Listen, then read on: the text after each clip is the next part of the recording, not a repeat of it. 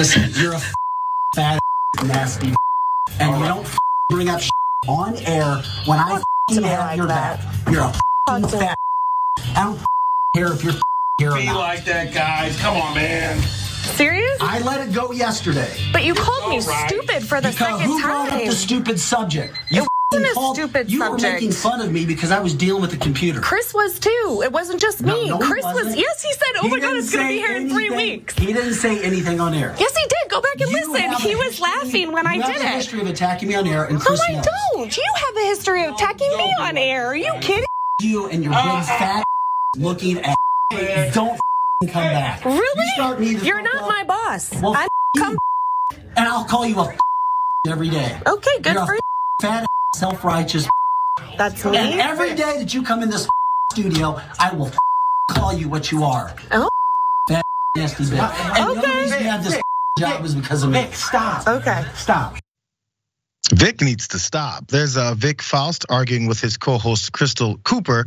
I wouldn't call it an argument, more of a tirade against her. That was a St. Louis-based show called The Edge, and that was a commercial break where they were fighting like that with this tons of curse words thrown her way.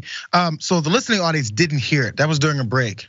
Let's let them finish because this lasted for an entire commercial break, but there was more as he was going crazy on her. He even talked about how she shouldn't show up to work. He got her this job if you couldn't tell from all the bleeps happening there, but he continued on more. I told Chris 5 times about, and by the way, I reported your nasty 5 times to Chris about what you do on this radio. You attacked me What have I done 5 different times? You've attacked me 4 or 5 times, and Chris said I've yes. never attacked you. You've yelled at me twice, and this is the second time in break now. The problem is that you think that whatever you do is right. No, I don't. I will totally own it. You're literally explaining yourself. Reason to bring up it to attack me on air yesterday, and you did. I did not attack you. Grow the up. Grow up. You grow up, you fat. I'm not acting like an immature. Really? Fucking, you started. Well, I just want to clarify one thing. That wasn't a fight. So imagine you're that woman in that position in this radio studio, and there's only one other person, and he's screaming like this at you, and you have a choice of either fighting or then trying to keep defending yourself or just sit there and take it. That's intimidating, angry, aggressive behavior. So let's go to details of what happened to Vic Faust. He's a former Fox 2 News anchor, and he was fired after he went on that rage-fueled sexist rant about Crystal Cooper while he was hosting that radio show. This is on September 13th. The chief communications officer of Nexstar Media, Gary Whiteman, said that. His profanity-filled rampage criticized Cooper's parenting skills and her weight, as you could tell. The St. Louis Post-Dispatch did get this leaked audio, and they blew the whole thing up here. So what is it that got this guy so angry? It's crazy, because when they were on air right before they went to that break, it wasn't that much nicer, but there was no cursing. They were fighting over her criticizing him over bringing up his computer issues. Seemed like a normal morning show type of zany, whiny thing to do, but he got very upset about it. This is what happened on air before that break.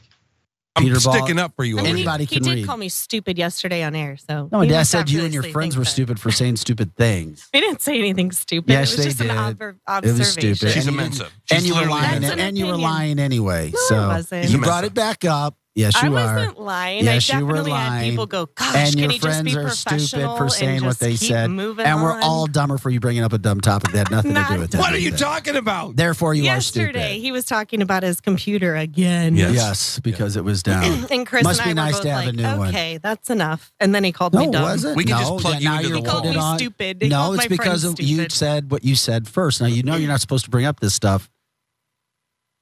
I can bring up whatever I want, actually, no, you because it can't. was completely Brendan, not okay. No, it was 100% okay, and you were stupid for doing it. Because you should have brought up something that was ridiculous in the first place. Because you lied. Because you lied. I'm not a liar. Brendan, let's go to break. Let's go to break. Let's go to break. You're a liar. I don't want to break you out. Okay. No, I'm not. You're a liar. About Vic. Scintillating radio, if you were listening at the time when that was happening. So he was fired. Here's his tweet. He said, "I'm very sorry."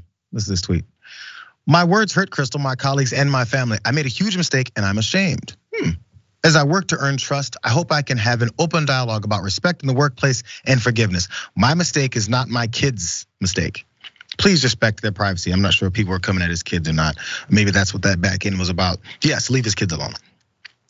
So Farron, you've worked in broadcast, you've worked in many fields, you've done office jobs, you broadcast, you maybe have some folks that work with you.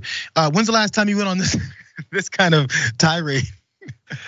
Me personally, never. But I've worked with enough networks and enough different talents and hosts over the years. Look, that kind of stuff probably happens more than I think a lot of people understand. And I'm just gonna be 100% honest with you guys. Not necessarily to that degree. We don't devolve into the sexism and body shaming at all. But no, I've heard some horrid tirades. People have bad days, but that dude clearly has a rage problem and something clearly against women.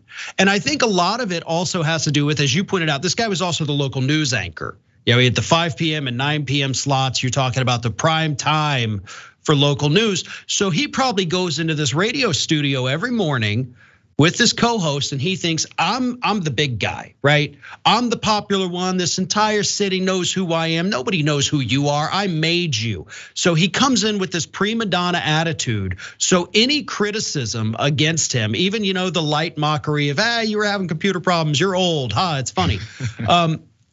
It gets amped up to 11 because he thinks, you don't talk to me like that. I'm Vic frickin' Faust, and that's what does this. These people get these big heads for being such a local news anchor.